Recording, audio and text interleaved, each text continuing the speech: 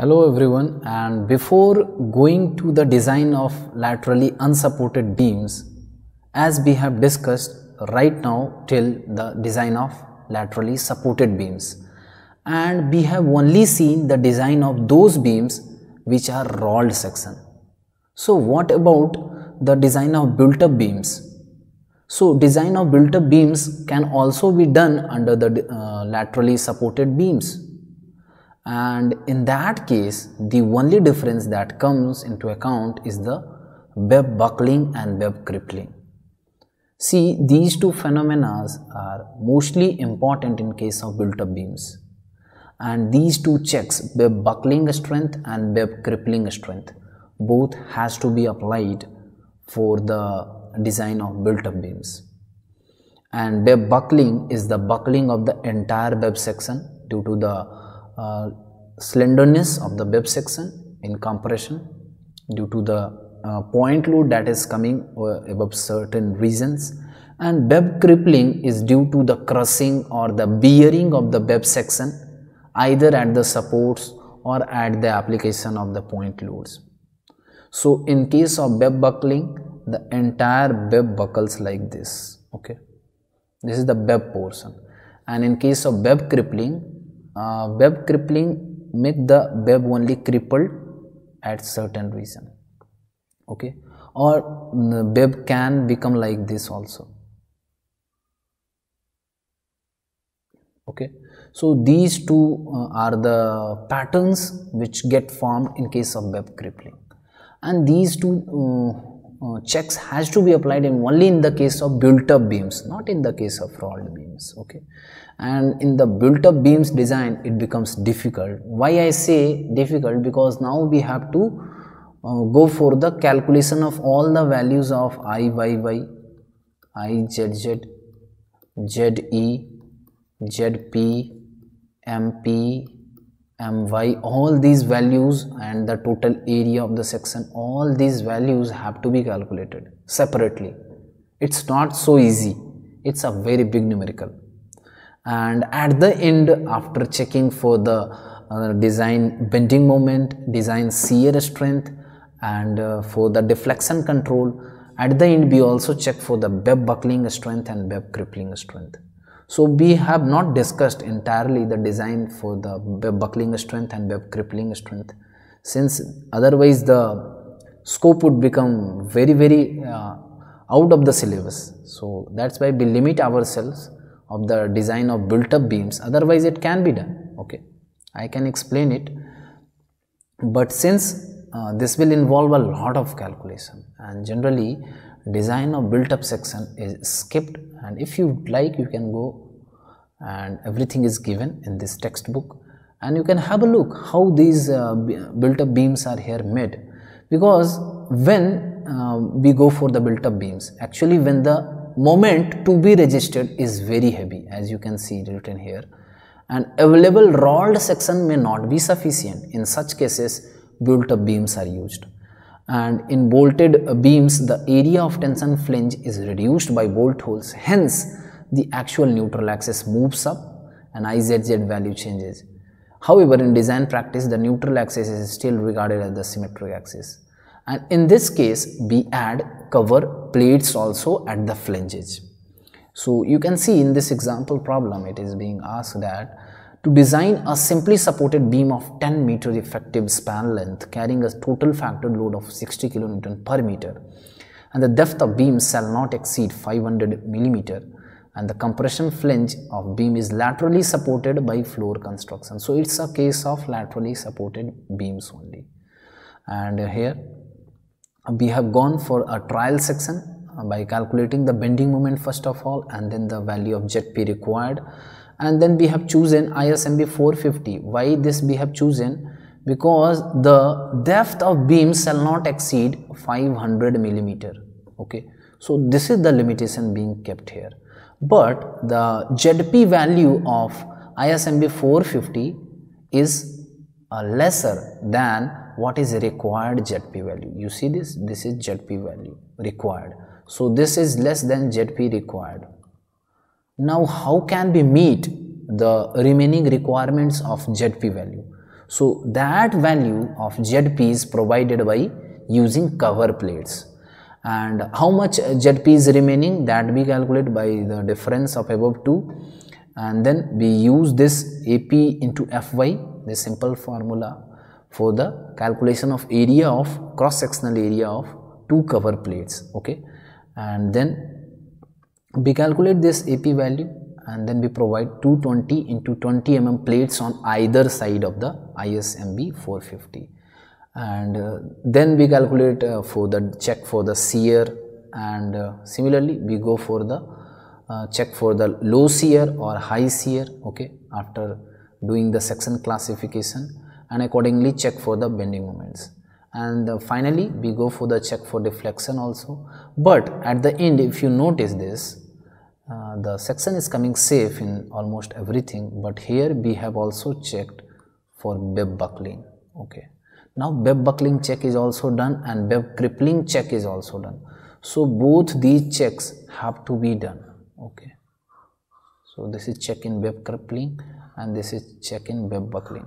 So you see, in the check for web buckling, actually we are seeing the buckling of the web. So that's why we calculate the slenderness ratio of the web portion. So this is what it's equal to 2.5 into H1 by TW, and then we calculate N1 and FCD value, and it involves interpolation. It's not very easy.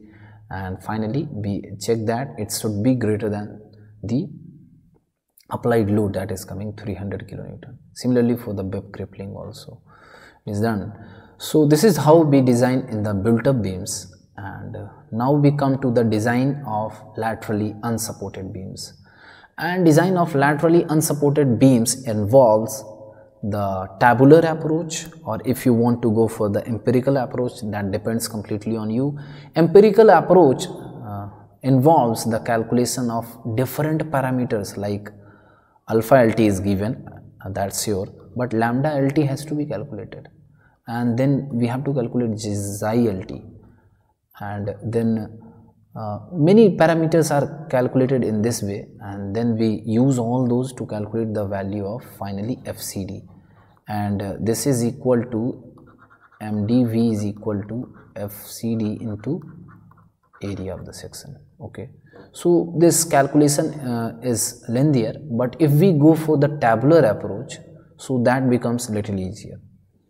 So as we have discussed that in this case, first of all we decide that the bending is about the minor axis and section should be hollow, and non-dimensional lambda LT should be less than 0.4, and it is equal to root under Fy upon FCRB.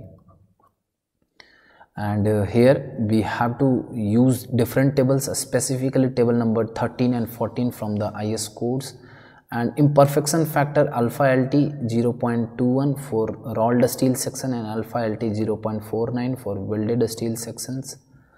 And then we see these tables 13A and 13B, okay, for calculation of critical stresses FCRB, okay, and FBD. So FBD is calculated for both value of alpha LT. Okay, in case of 13A you get the value of FBD for alpha LT 0.21, and in case of table 13B you get the value of FBD for alpha LT value of 0.49. Now this value of FBD is used to calculate the value of this FBD is calculated with the help of this value of FCRB, of course. Okay, so first of all we have to use this table number 14 to get the value of FCRB, and the formulas are not very difficult in this case. And first of all, if you see this numerical, and here it asks us to design an ISMB 500 section as a beam over a span of 6 meters with simply supported ends, and determine the maximum factored uniformly distributed load that the beam can carry if the ends are restrained against torsion but compression flange is laterally unsupported. So that means it's a laterally unsupported beams, and from this we can guess that all the datas can be listed since the section is given ISMB 500. So we have written down all the properties of the section. Okay, and now we calculate the effective length for torsional buckling equal to 6 meter, and then the slenderness ratio KL by R is calculated, and then H upon TF is calculated. Now with the help of KL upon R and H upon TF, we can use this table number 14 to get the value of FCRB, from where we can note down all the values. Like for H upon TF 25 and 30, we can write the value of KL upon R is equal to this value for 170, and for 30 it's equal to this, and similarly for 180 it's equal to this, and for equal to 30 it's equal to this. So now we have to calculate the value of FCRB corresponding to this value of H upon TF and this value of KL upon R. So this can be done with the help of interpolation technique, and it's very simple as it is being shown here also. So you can go for this method also, and you can of course do this just like they have calculated first of all the value of X, and then they have calculated the value of Y. So here first of all the value of X is calculated, and then the value of Y is calculated, and finally they have obtained the value of O. So this is what they are going to check, O value. Okay, this O value. So this is simple method. Interpolation method involves 3 points. One point is here known, one point is here known. Now we have to get this point. So please revise the interpolation method again and again, I am saying, so that you can calculate the location of this point. So after calculating the value of FCRB, nothing remains much. You can go for a table 13A, since this is our section in which alpha LT is equal to 0.21, and there if you use the value of FCRB and for FY 250, you will find that FVD equal to 77.3 Newton per mm square for FCRB 100, and for FCRB 150 FVD value is this, but for us FCRB is this. So again we have to do one more interpolation to get the value of FVD. So this value of FVD is calculated. And now if we check the width of outstanding leg and do this ratio check, so we will arrive that our section belongs to class 1 plastic category, and MD can be calculated using this formula, and here we have directly used this value of FVD. So this FVD calculation involves, first of all you have to calculate FCRB, and from FCRB only you can calculate FVD. And once FVD is calculated, you decide which section which class your section belongs to, and then apply the design moment calculations. Now after calculating the design moment strength, which is equal to 187, now we have calculated the design moment due to the external load. So here UDL W is in kilonewton meter, so MD will be equal to WL square by 8, and it comes out to be this, and we can see that MD is greater than M. So this one is satisfied. Now we can also go for the checks for the shear strength and the deflection control, and even web buckling and web crippling, but web buckling and web crippling will not be there as it is a rolled section, to ensure that the above load can be carried safely. So this is how, although we have discussed this laterally unsupported beams very fastly since everything was done here on the book, but when you go for the calculation and the use of tables, it's a rigorous approach. It's really a rigorous approach. It's a humongous task because you have to do multiple interpolations, or if you don't like interpolation, then you have to go for the empirical formulas given in the IS code. And there you have to calculate lambda LT, xi LT, alpha LT, gamma LT, like that. All those things have to be calculated and then used, and finally you will get the same value of here MD value also, and MD is equal to this formula beta B into ZP into FBD. Okay, and here we use FBD directly. So this is how we design laterally unsupported beams. And now the remaining topic is the design of plate girders, and that's of course is a big topic again. Even the design of plate girders involves a complete discussion into 3-4 lectures, at least 3-4 lectures, and of course we don't have much time for that, but of course we will try to discuss that also in brief, at least in one lecture, with all the design steps and an introduction to plate girders, and then finally we will move to the roof trusses, and there we will do the design of purlins. So stay tuned and stay safe. Thank you.